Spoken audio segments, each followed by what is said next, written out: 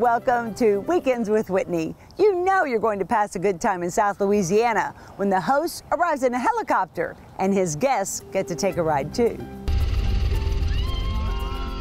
That's just a fraction of the fun at an all-are-welcome birthday bash. Whoa!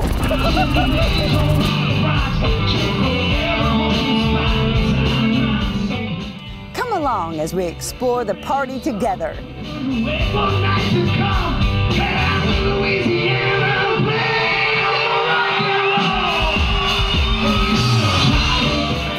Then DR.NICK shows us easy ways we can all be more likable.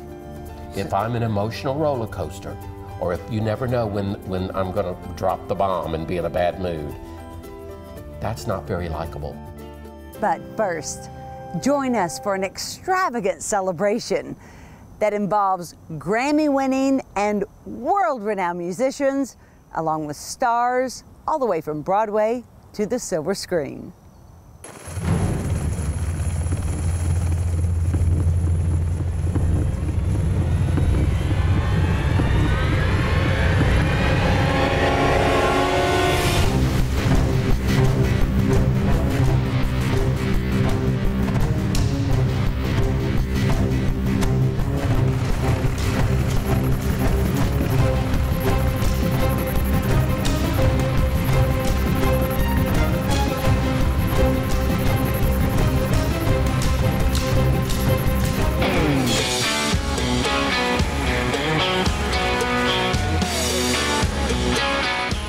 What a way to make an entrance. Part of a 3-day weekend celebration in Holden. Beau's Extravaganza had something for everyone, especially music lovers. Nearly 24 artists filled the air with music, including Grammy winners like Louisiana's own Joel Sonnier.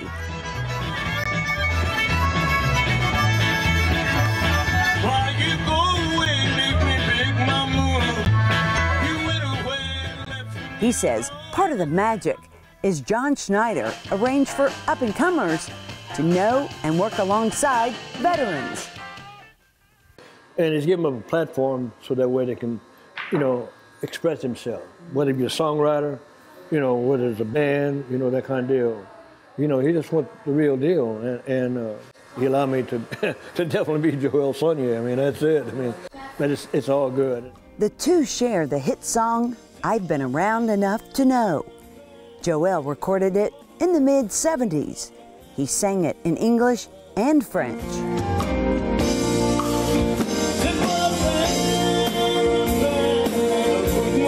10 years later, John Schneider recorded it and took it all the way to #1. You don't need to try and fool me. You don't need me on. And you don't need to say you love me. 'Cause I've been around enough to know. The two first met later in Nashville. But humbly, he came up to me and said, if I would have known how to sing French, I would have done the French.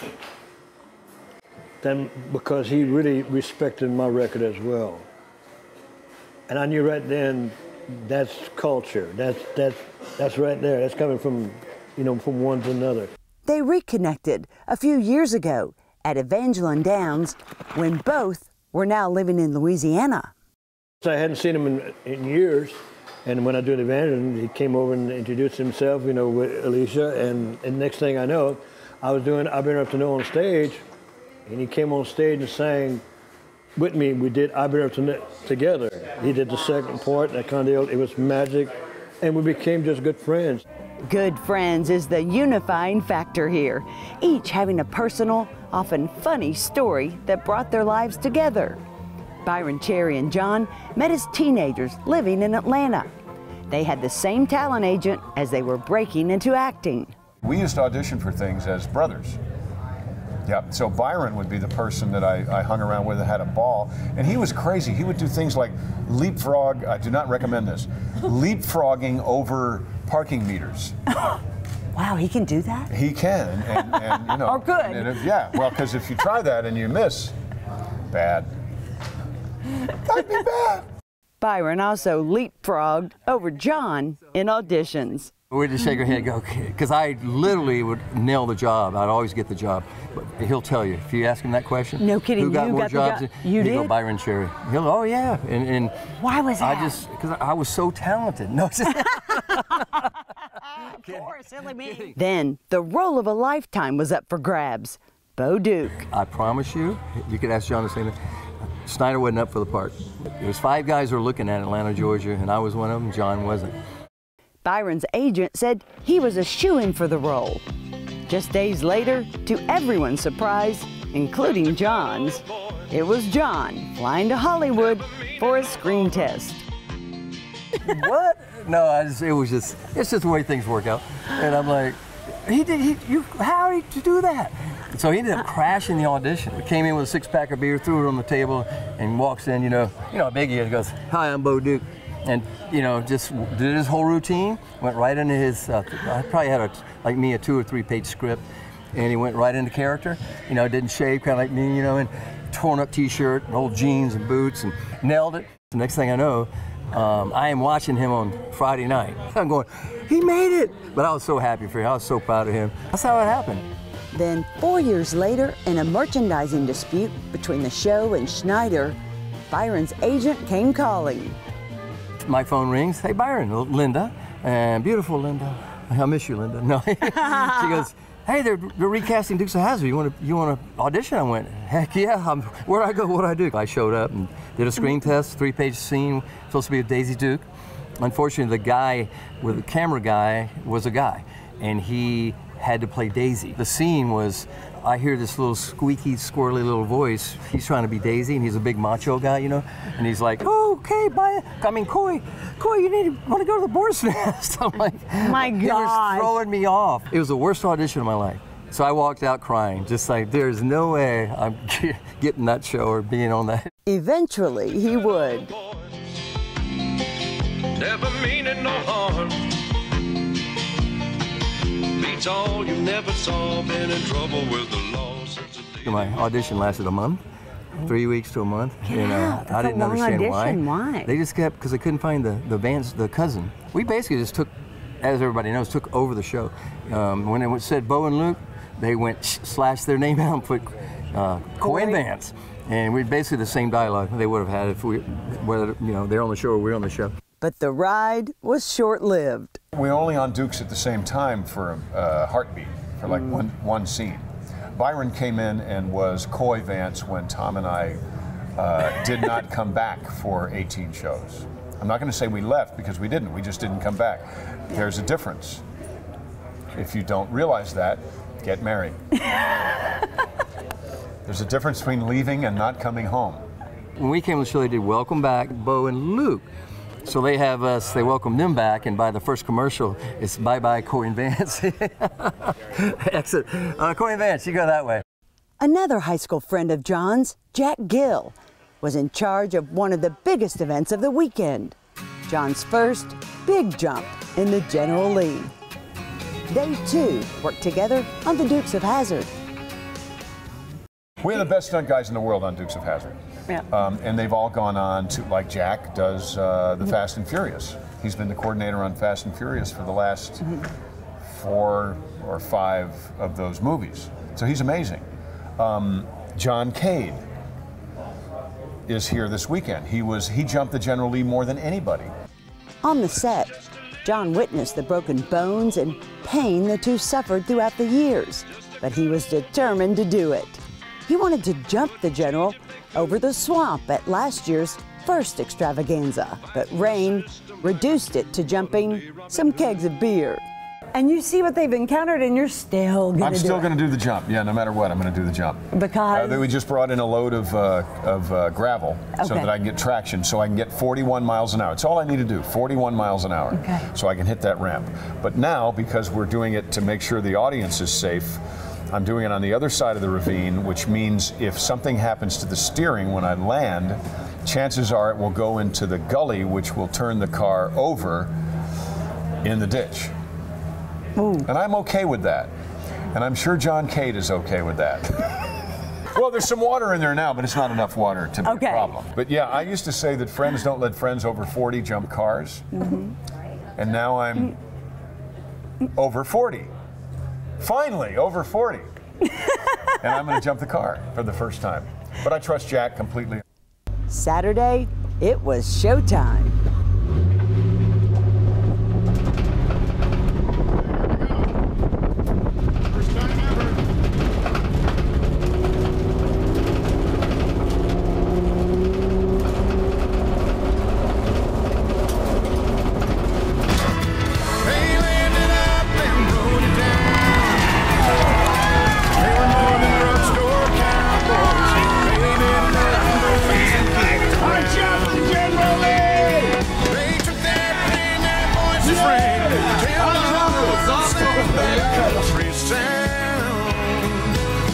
Because they lived it up and then lived to write it down.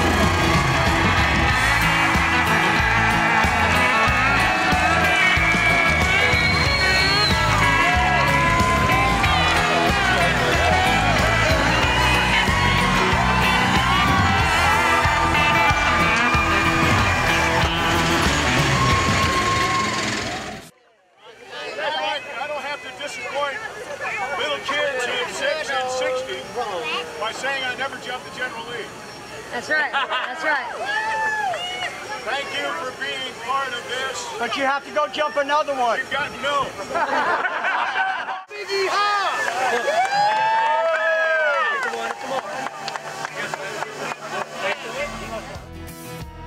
The thrills kept coming.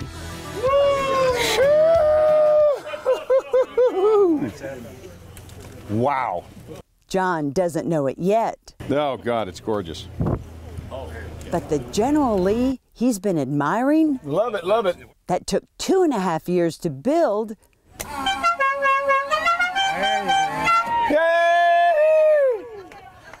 it's about to be his. It's spelled out inside the trunk. Happy birthday, dear John. Happy birthday to you. I've had an amazing life, but the best part of my life has been the last 4 years and change. And The perfect present from his girlfriend Alicia. He can hardly believe it. so thank you for the greatest birthday present ever. All right. Time to crank it. What in the world did I do without you?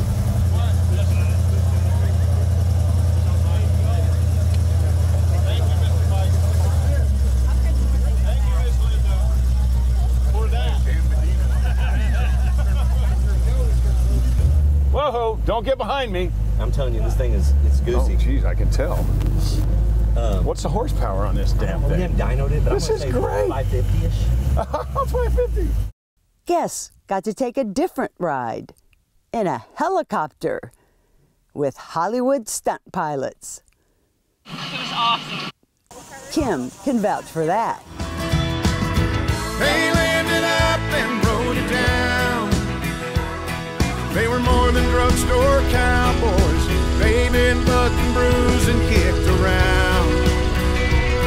They took their pain, their voices rang, till the whole world sang that country sound. All because they lived it up and then lived to write it down. Others showed off their hood sliding skills.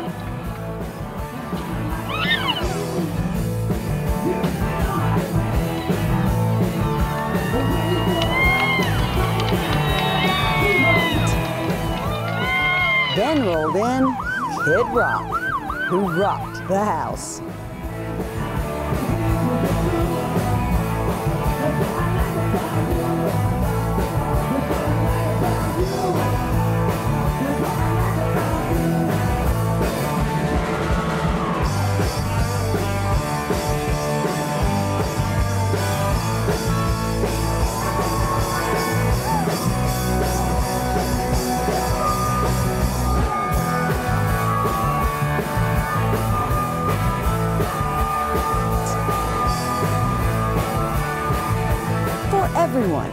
including fans from as far away as Australia or John's friends for 50 years.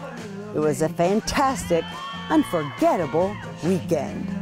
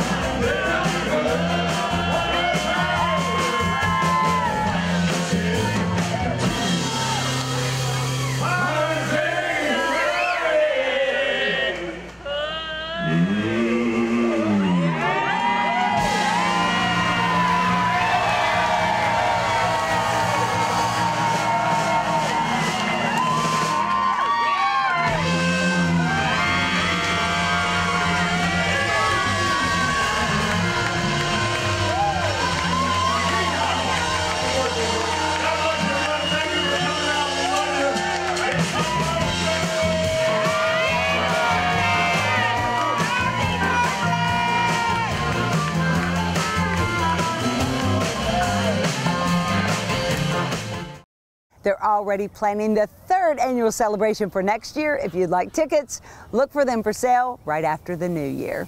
And still ahead, DR.NICK shows us easy ways we can all be more likable as Weekends with Whitney continues.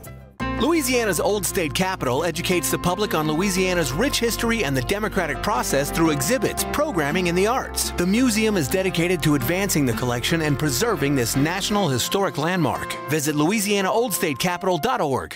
Breck Summer Camps, where an adventure awaits every child. Where I became a star. Where I made my first shot. Where I crushed the waves. Where I met my wild friends. Where I learned to play. Where I scored the winning point. So break out of the house and experience a new adventure at Breck's Summer Camps.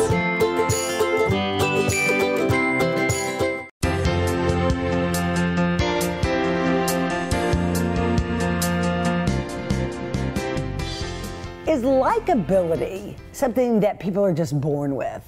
Is it for the gregarious, the beautiful, the powerful? You would be surprised. DR.NICK joins us this morning with more. Some interesting research. Yes. That came out on what makes someone likable. Yeah, well, and that we're in control of it. We're in control and of it. I found that surprising. We are in control of it. And what I also thought was neat about, before we get into it, it's really all about emotional intelligence. Emotional intelligence, and it will open it up once we start talking about some of the likability, or actually unlikability. Right. It's what makes you unlikable that we're talking about. We are, and I found it interesting, the first one on this list is bragging, but they used another word. I mean, it was some type of bragging. You mean the humble bragging? Oh, that's it. The humble bragging, like, oh, look at me. This diet and exercise is just killing me. When they're really wanting you to see how beautiful they look. It's playing false humility is basically what it is. That's so to be likable, you don't throw out false humility. Say, I feel really good about myself. The diet's hard, but I'm doing better. And self-deprecation can be funny sometimes, but when it's a crutch to get compliments, people see right through it. They see right through it. So you see where it begins to come in, and again, now we're talking about emotional intelligence, because that's a life skill. Just like name dropping is one that will make you unlikable. People just simply are not attracted to people who name drop all the time. And I'll tell you where I have to be careful with that. Tell me. Personally, I've had the privilege of traveling, and I am always very sensitive about saying when I talk about it, look, I really am not name dropping. I'm just saying how much I've been privileged and how it has kept me from being closed-minded. People who are closed-minded, I'm telling you, I'm not attracted to them. No, me either. I won't judge, but I can pick up when somebody's just not open-minded. I can spend 3 minutes with them and I'm done. It's like it's so narrow. I'm like, wow. And I'll always kind of want to say, have you not traveled enough? Do you not realize that the world is much bigger and that there are many other perspectives? Do you not read a newspaper, or perhaps more than one? More than one, or look at more than one news channel. That's a real problem. We get very closed, right. You know, and so it's almost like you said it to me. Tell me your quote. I loved it. It's so we great. look for. Well, we must all ask ourselves, as we're watching the news, as we're reading the newspaper, if we're only stuck to one channel, if we're only stuck to one newspaper, are we looking for information or confirmation? I just think that is a meditation for life. Because if I'm looking for confirmation, I'm closed. I'm closed. I'm not growing. I'm closed. I'm not stretching myself. Yeah. I'm not stretching myself. And really, that's the only way that we can all come up with our own ideas about how things are, how they should be. It's to sample, really. I mean, hear this and hear that, and then make up your own mind, because nobody should be telling you how to think. It's America. Yes. Because open-mindedness means due diligence. Well, there were a few others that jumped out real quick. One was don't get too close too quick. Don't tell too much too quick. Oh, right. Which I really thought was important. It's almost emotional dumping, right? But I have that problem. I'm telling you, people will come in and I'm saying, look, I don't have time to get to know you. Can we go to work? And I'm thinking sometimes maybe a little bit more rapport might be good. But you know, tell me. But I do what I do, and I'm all into this segment. You can tell that. You know what I think works? What? I'm curious. What was one of the likability factors? Asking questions. Be curious about other people. Right. Tell me this, tell me that, tell me that, tell me that. Questions are really very good. We used to say that's terrible therapy by asking questions. Asking questions are wonderful. Yeah, but I hope I'm not. I don't think I'm telling a secret of yours. But we were talking about this and sharing too much. You know, is one of those sharing things. Too much. And you said that in relationships, in romantic relationships, you think that's one of your problems. Yes. When I like someone, I've always kind of like, oh, this is great. This is it. Well, it ain't it. And you think you spew it ain't too much. Because then some other things begin to come out. It's like, whoa. It's heavy now. Why did I become that close too quickly? And it's because You're terrible to see that. I am very professional. I'm so sorry. But I think we're all guilty of that in relationships. Whitney. You like somebody a lot and then you don't realize that maybe it's very powerful. Yeah. It's very powerful. All of these factors of likability are powerful. One of the other ones, gossip. Oh, and you dreadful. know what? If I sat here and I heard you gossip about people for 30 minutes, don't you think that I'm going to say, Whitney, what do you say about me, baby? You're exactly right. What do you say about me when I'm not around? Here. I just am not. Gossip is just not a turn on. And when I will sometimes fall into it, I want to say, please tell me. I'm not a gossiper. I don't want to be a gossiper. You've never been. You know, I just don't. I don't like it. I don't like it. And that's another reason why I'm careful not to try to follow sensationalism. Right. Because it can be just gossip. Right. And emotional hijacking. Now that blew me away. I didn't even quite understand it. So let's open that up real quick. Okay. They said they were explaining emotional hijacking as explosiveness and anger and venting and screaming and hollering. And I was thinking, I don't know that I'd call it hijacking, but I know exactly what they're saying. And what they're saying, I believe, is one of the greatest life skills is to have self-regulation. I can keep my temperature at 98.6. My mental temperature. I don't have to blow. I am much more likable when I'm stable. Oh. If I'm an emotional roller coaster, or if you never know when I'm going to drop the bomb and be in a bad mood, that's not very likable. Right. And I wish that everybody in the world would think about that, because you'd never need therapy. No kidding. If we hit self-regulation, you're right. We could be more calm. We could be more self-controlled, self-contained. It's all right if you didn't do that. Doesn't bother me. Yeah. I don't have to get angry because you did this or you did that, you know, or the house isn't perfect. It's my issue. Oh, right. You know? Right. But I just think emotional self, I think you have it. I think you have it. Thank you. I've worked at it. Well, I think we've all worked at it. I've worked at it. You know, I used to say that when I was screaming all the time in my younger years, I just screamed because I'm an Arab. And that was your... Yeah, and a good friend of mine finally said to me, you know, Nikki, you don't have to scream. I thought, well, it's in my DNA. No, I don't think it is.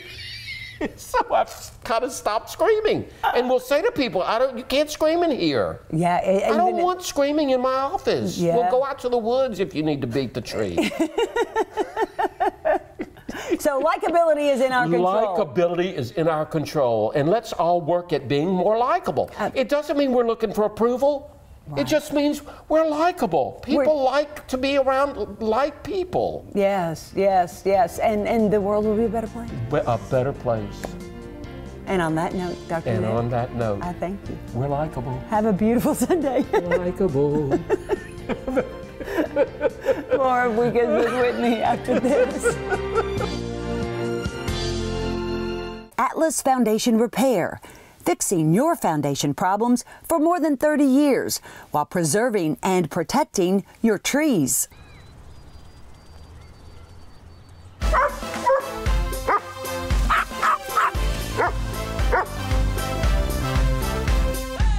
Thanks for sharing your time with us here on Weekends with Whitney.